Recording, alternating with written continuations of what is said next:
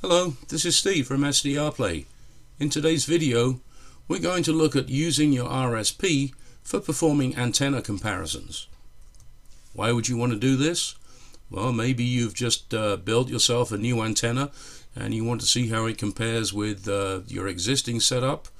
Or maybe you just want to look at how each type of antenna performs at either different times of the day or how it performs on different bands. Now you can do this with any of the RSP devices. The simplest one being the Rsp 1A. It only has a single input, but you could certainly connect the first antenna to the device, run SDR Uno, and maybe take some screenshots of the performance. Then disconnect the first antenna and connect up the second antenna, and then take screenshot of how that performs, and then compare the two screenshots side by side. Alternatively, if you have an antenna selector switch already in your shack, then obviously you can take the output of that to the Rsp 1A and quickly switch from one antenna to the other and see how they can perform that way. Things are a little bit easier if you have an Rsp 2, because the Rsp 2 has multiple antenna inputs on it. So if you have different antennas hooked up to the various ports on the Rsp 2, you can simply switch between them using the selection button within SDR Uno. And then a third option with our newest device, the Rsp Duo, it has two tuners inside, so you can actually simultaneously look at two different antennas in real time and put them up side by side on the screen and do the comparison that way.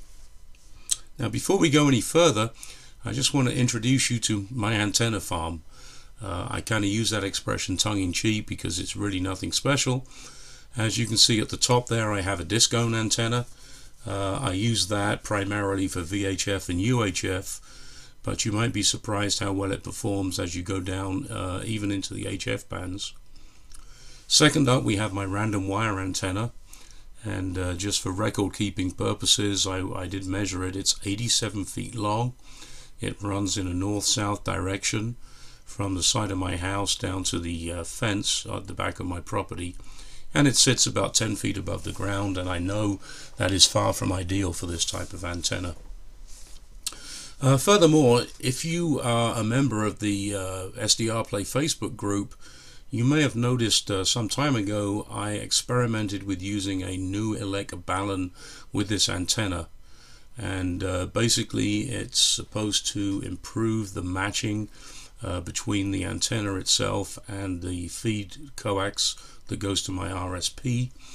And the way I had it hooked up is I had the long wire going into one terminal on the balance side.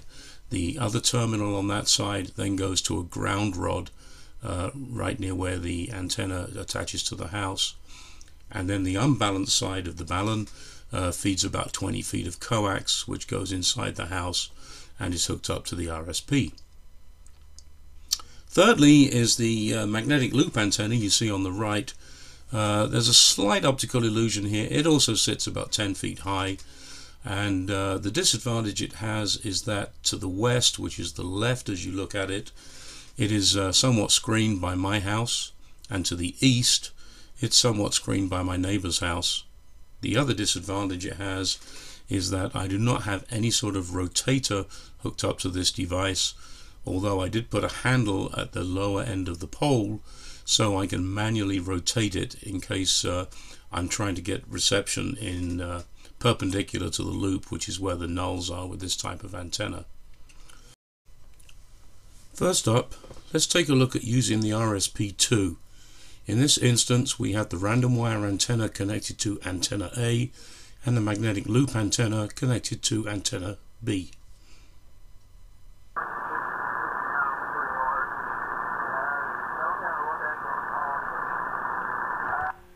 So what we're looking at here is the output from my Rsp 2, and connected to antenna A I have the random wire antenna, and on antenna B I have my magnetic loop.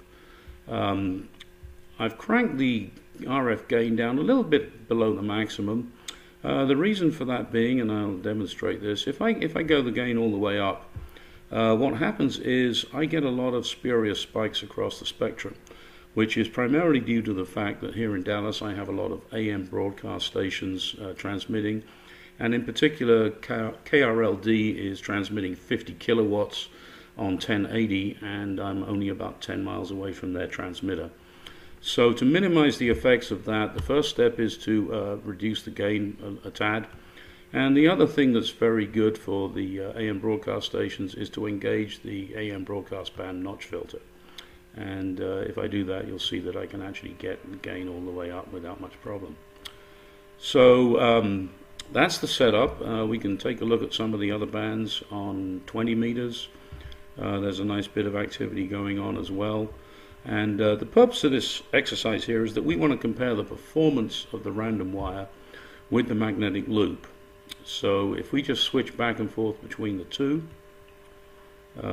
here's the magnetic loop. Not a whole lot of difference, but I think the magnetic loop comes through just a little bit hotter. I don't really see any significant change in the noise floor between the two, although that can vary when you move to a different band. Let's have a look and see what's happening on 17 meters. Okay, the random wire is about minus 125 dBs. Antenna B may be a little bit less, close to 130. So it's fairly typical that I see some reduction in noise floor. And you'll also notice here from the waterfall that the magnetic loop is really coming in a lot hotter here on 17 meters. If we go the other way and look at 60 meters, let's see if anything's happening there. A little bit of activity there. And again, if I now switch to antenna A, not seeing so much difference in the noise floor now. But in fact, if anything, antenna A seems to be performing slightly better. I can just tell from the intensity of the signals appearing on the waterfall. We'll go back to the magnetic loop again. So again, one of the things you might want to do anytime you're comparing different antenna setups you have, and it's very quick and easy to do this, is look across all the different bands, because different antennas obviously perform better on different bands. And if you're lucky enough to have at least two permanent setups, you may find that either for a different band one antenna is better than the other, or even at different times of the day one antenna will work better than the other. And it's very quick and easy to go across multiple bands here using SDR Uno and quickly switching back and forth between the two antennas to see what difference there is in performance. The other thing you can do is, if there is a particular station you want to monitor, it's kind of hard with most HF activity because the signal's not constant, but you can tune to that particular frequency and you will see a measurement of the signal to noise displayed by Uno, and you can compare that as you switch back and forth between the antennae. Probably not a good example I picked there, but I think you get the idea. So that is basically how you can quickly switch back and forth using an Rsp2. Obviously you could do the same thing with an Rsp1A if you had an external antenna switch. You could switch back and forth using the switch and just see how the two different antennae compare with each other. Now we'll take a look at using the Rsp Duo. On tuner 1 we still have the random wire antenna, whereas on tuner 2 we have the magnetic loop antenna. Oh boy, the conditions are really pretty bad. I got 209 Sierra and missed the rest, over. So now I've reconfigured my setup to use the Rsp Duo, and in this configuration I have the random wire antenna on tuner 1 and the magnetic loop is on tuner 2. So as we did before with the Rsp2, we can switch back and forth and compare the performance of each. The first thing we notice right away is that with tuner 2, which is the magnetic loop, the noise floor has gone down significantly. But as I mentioned, this is really just the same as using the Rsp2, and since the Duo has two tuners, we can do some additional tricks with it, and I'll demonstrate that now. So first up we will go into dual tuner mode. I'm going to rearrange the windows and put tuner 1 in the top half of the screen, and now I can go and open up a second instance of SDR Uno for the second tuner.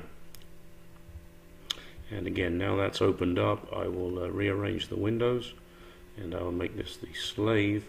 And so now we have tuner 2 in the bottom half of the screen and tuner 1 in the top half. So again, we can start the signal going, and we can see what's happening on 20 meters in this case. And we can now go down and start the second tuner, also on 20 meters. And now we can easily compare the two together. It would help if I made the scales the same, so we'll move the spectrum base down to about 110, 115, and we'll extend the range a little bit so it matches up with what's in the top display. So now we can look simultaneously between the two tuners. Again, this is the random wire up here, and this is the magnetic loop down here. So if I click on a particular signal, for example this one here, we can read the signal strength and the signal to noise for the random wire antenna, and we can immediately compare it to the signal strength and signal to noise on the magnetic loop. So that's a very useful tool to quickly go back and forth.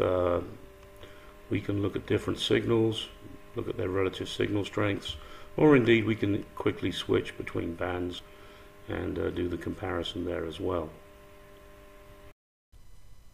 Still using the Rsp Duo, we will now compare a discone antenna on tuner 1 with the mag loop, which is still on tuner 2. Well, that's on bandwidth on the 2 is 5. That's what, never mind. Okay, so now I've reconfigured my system to look at two different antennas.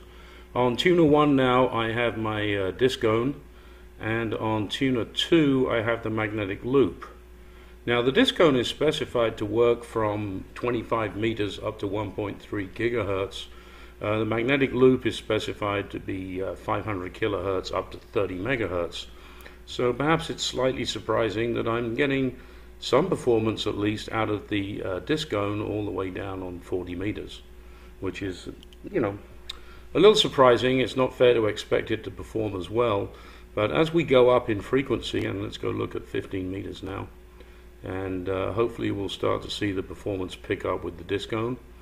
Already up here we see that we have a lower noise floor on the discone, probably between 115 and 120 dBs, compared to about 112 or so for the magnetic loop. Although having said that, I am obviously seeing better signals coming through from the magnetic loop antenna. If we go up still higher in frequency, let's go to the upper bands. Let's have a look at 2 meters. That's always a good indication. And we'll go to 2 meters on this one also. And we'll have to change the settings to bring the spectrum back into view. There we go. And we'll change the settings on this one also. Try and make them just about match up. So about 130, like that. And at this point the band looks completely dead, doesn't it? Let's move around a little bit and see if we can pick up any activity elsewhere. There we go. So here's a little bit of activity. You see the bounce. That's obviously somebody broadcasting